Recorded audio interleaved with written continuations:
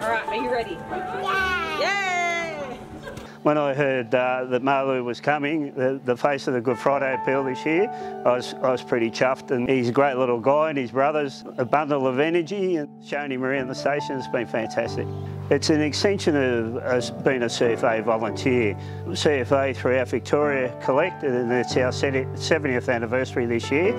It's something that's in the DNA of volunteers and getting involved with the community, and the Good Friday appeal is a great charity to get behind. Our little boy Malu is the face of the Good Friday appeal this year. Last year he had a hemispherotomy to disconnect half of his brain due to epilepsy. I know the CFA have had a huge involvement in the Good Friday appeal over the years and have raised so much money, which has gone to such good use at the hospital to help families like ours. The boys are really excited to be down here today and exploring around the fire station and jumping in the truck, so it's really good fun.